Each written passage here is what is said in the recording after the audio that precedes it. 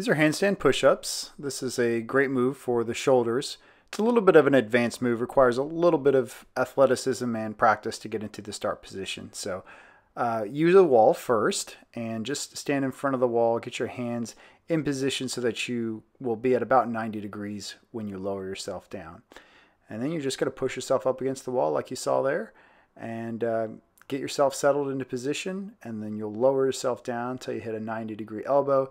For me, it's usually right above when I am about to touch my head against the floor, and then press right back up. So here you can see I'm practicing my hand position so I know about how wide I want my hands.